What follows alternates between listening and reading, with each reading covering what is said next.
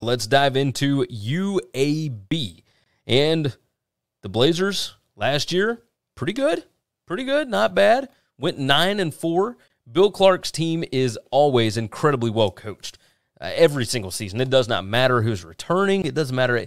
You have a foundation. You have a floor for this program, and they tend to reach over it almost every single season.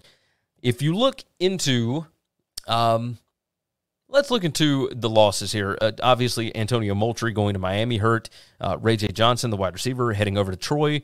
That one may hurt. They lose Garrett Prince, the tight end. He was highly used last year. Linebacker Alex Wright is a big loss there.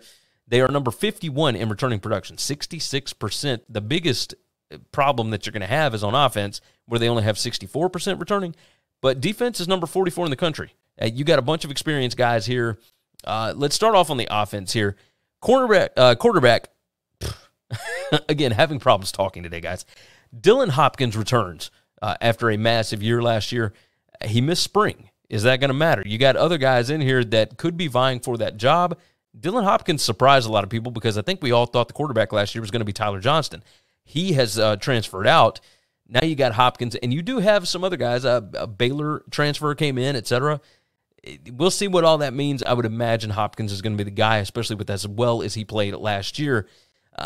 Offensive line returns 3 starters. You got some other guys that have some snaps as well, so you do have experience on the front line there. Skill positions are loaded. Wide receiver could use a little more explosivity beyond Trey Shropshire's 26-yard per catch average. The running back, you got 4 legit threats there. The offense is going to be good this year. You look at their numbers last year, number 18 in PPA per drive on offense, number 35 in rushing success rate, number 54 in passing success rate. Explosive play rate is number 22, which makes sense because they are number 121 in total plays run per game. When you don't run that many plays and yet you still have some explosive plays, yeah, your number there is going to be pretty big. So I do like the offense here. You've got McBride and Brown Jr. as far as the running backs go. Kadeem Telfort, the left tackle, he's back. That's going to be good. And, of course, Hopkins, we got to see what goes on with that. I would imagine he'll be just fine.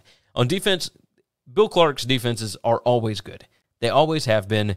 He puts an emphasis on that side of the ball. They were number 43 in PPA per drive, so they weren't as good last year as usual. Still really, really good when you combine that with a good offense, right?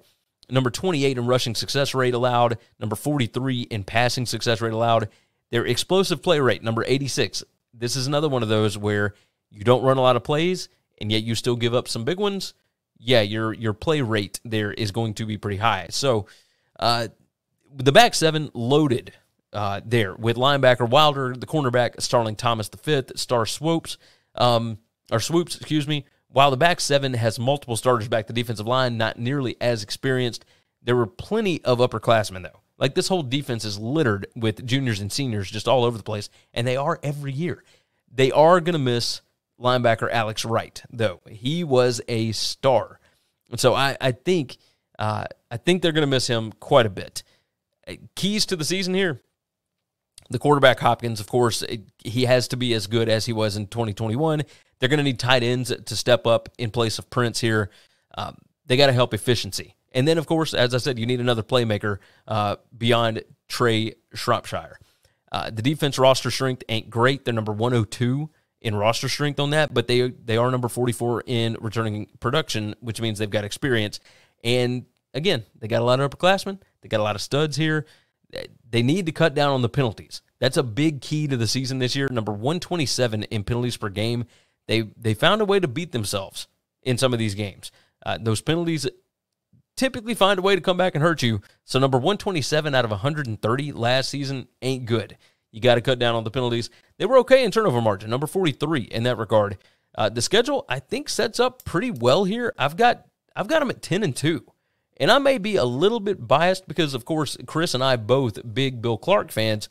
But when you look at this team and you look at the way that they have gone about building the culture of the program, this second year with Dylan Hopkins, you got a pretty good defense coming back. You got some studs here and there, littered with upperclassmen that understand their roles on this team.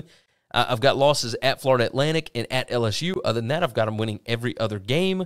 I think this schedule set up perfectly. Your road games at Liberty at Rice, at Western Kentucky, at Florida Atlantic, at LSU, and at Louisiana Tech. I mean, you got some first-year coaches in there. You got some coordinator changeovers. You got new quarterbacks. You got all kind of different stuff going on.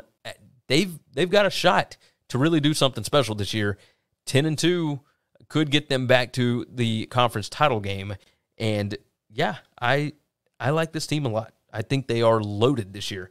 Thanks for listening to the Winning Cures Everything podcast. The website is winningcureseverything.com, and if you want to connect with us, we're on Twitter at GaryWCE, at Chris B. Giannini, at Winning Cures, or you can email us, Gary at winningcureseverything.com or Chris at winningcureseverything.com. Subscribe everywhere you need to subscribe, and we'll see you soon.